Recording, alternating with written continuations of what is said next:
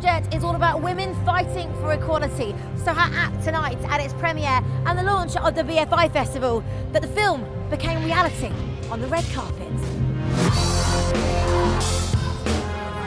Carey, what an emotionally draining film. Was it one of the toughest things you've done?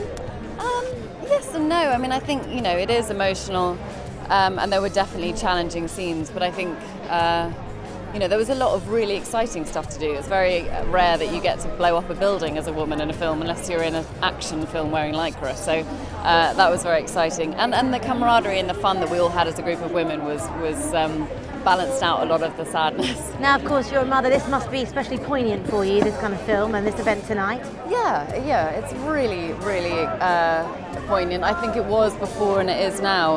I think what I love about the film is that it would have been a very easy choice for my character to have a daughter.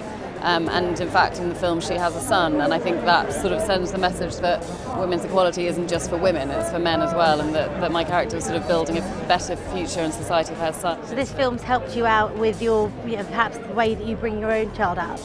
I think hopefully it inspires everyone in terms of the way that they view the world. I think we're an imbalanced society at the moment, and that films like this sparking conversations about how we can correct that balance is a great thing. How have you noticed women changing within this industry? I mean, it's slow and steady. I think we're optimistic that things are beginning to change. I think women, brilliant actresses like Jennifer Lawrence, are making enormous amounts of money in the box office, and slowly Hollywood's starting to realise that there might be something in it.